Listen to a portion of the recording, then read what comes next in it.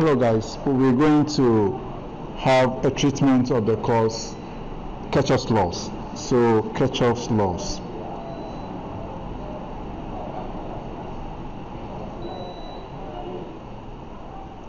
So Kirchoff's laws. So we're going to see the Kirchoff's laws, and then we're going to undertake an experiment to verify the Kirchoff's laws. So first, let us see the theory behind the Kirchoff's laws.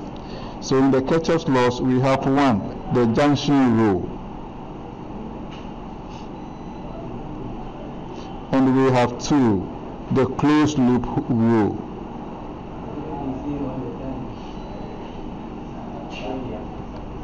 So these are the two rules in the Kirchoff's laws, the junction rule and the closed loop rule.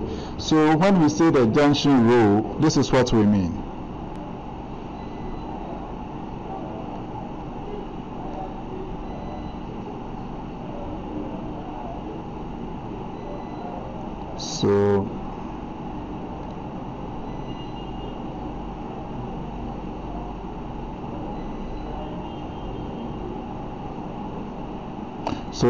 So this is a point where you have different currents coming into the point and some current leaving the point.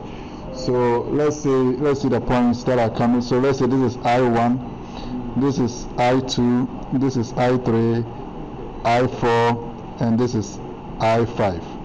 So you can see that I1 and I3 are coming to the point, are coming into the point,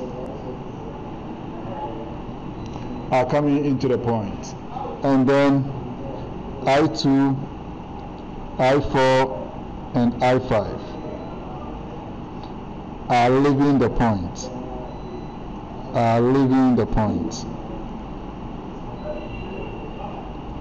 So in the Kirchoff's, this is the junction rule. So let me just write here junction rule.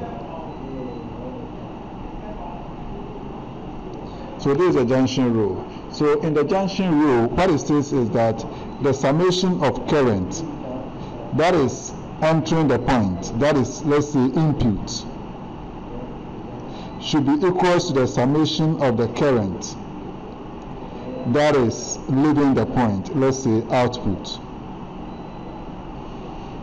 Okay, so that's the Kirchoff's current rule. So the sum of current that is entering the point must be equal to the sum of current that is leaving the point. All right. So having known the Kirchoff's current rule, let us go to the closed loop rule.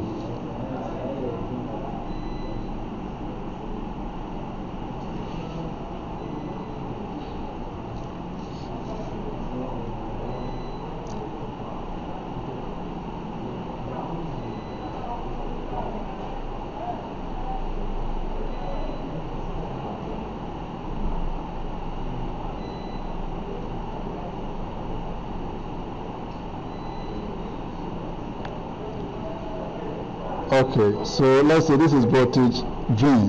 So this is R1, this is R2. So this is a closed loop rule. What it says is that the sum of voltages, so the summation of voltages in a loop should be equals to 0. So the summation of voltages in this loop should be equals to 0. So those are the two main Kirchoff's rules that we have to know. Let us see this brief example.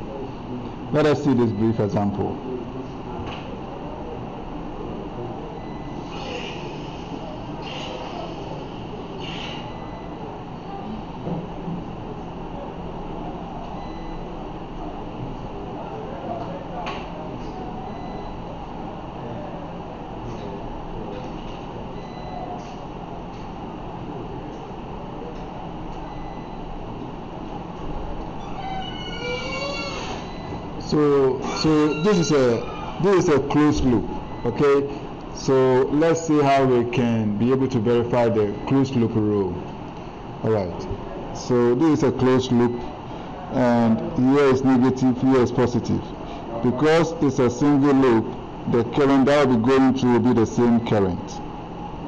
So that is I. And I'll do this one to signify that it is a closed loop. Alright. So here, 12 volts, okay, or let's say 12, is equals to 10I. So we're going to have it 12 is equals to 10I plus 20I. Because it's a closed loop, so the same current is going to go through all of them. Alright. So here we're going to have, so 12 volts. So let me say 12 is equals to 30I.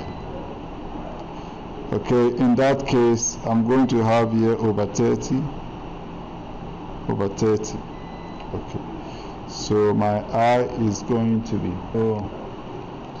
I is equals to 0.4 amps. Okay, so we got I to be 0.4 amps. Now let us verify the rule. Let us calculate for the voltage drop across each of the resistors. Okay, so the voltage drop across the 10 ohm is going to be voltage drop across each resistor. Okay, so across the 10 ohm, we're going to have 10 into 0.4.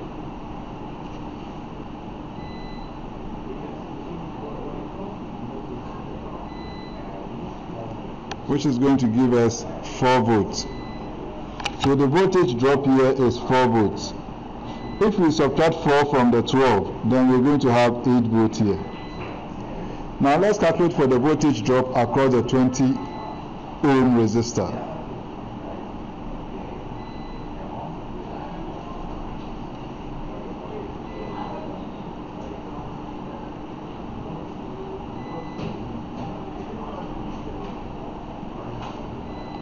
Is going to be 8 volts. So the voltage drop across here is 8 volts. So if you take this 8 away from this 8, you're going to have 0 volts. So if here is 0 volts, there is no loss in, there is no load over here. So there is no loss in voltage here. So here also be 0 volts. Okay. So now you can see that the sum of the voltages in the loop is 0, as stated by the closed loop rule. All right. So now there is another way that you can also analyze your circuit. Let's look at that one also.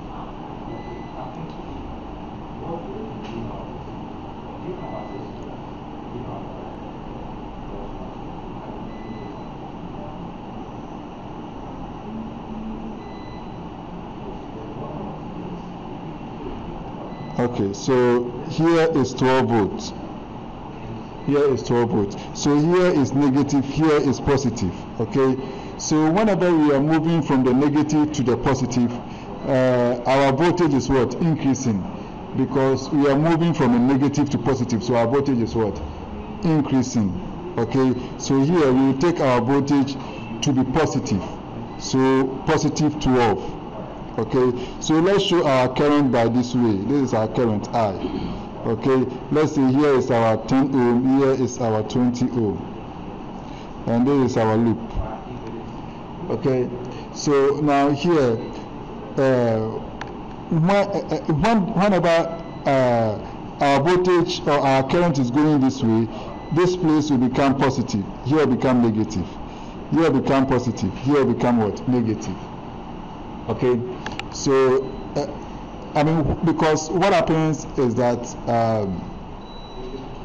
the voltage will flow from the higher density place to the lower density. I mean, from the higher potential to the lower potential. Okay, I mean, it will flow from the higher potential to the lower potential. So here will be positive, and then here will become negative. Okay, all right. So now, whenever you have whenever we are moving in the same direction as the current, you will have a voltage drop.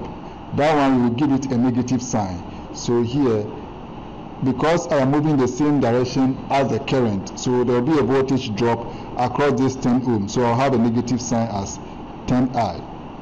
when I come here also, I am moving in the same direction, because you can see that the current will be coming here. It's the same I, because it's the same loop. So now I am still moving in the same direction as as my current. So my voltage will be negative. Okay, so I'll have minus 20 what? I. So the sum of the voltages in the loop must be what? 0. So I'll put 0 here. Alright. So if you can check, this one is just the same thing as we did previously. If you can check these two, they are the same. Alright. So we just have to solve this one. So we will have 12 minus 30I is equals to 0. Okay. So we will have 12 over 30 is equals to 30I over 30. Okay. Which is equals to 0.4. Okay, as before. So you can also use this method. All right, thank you.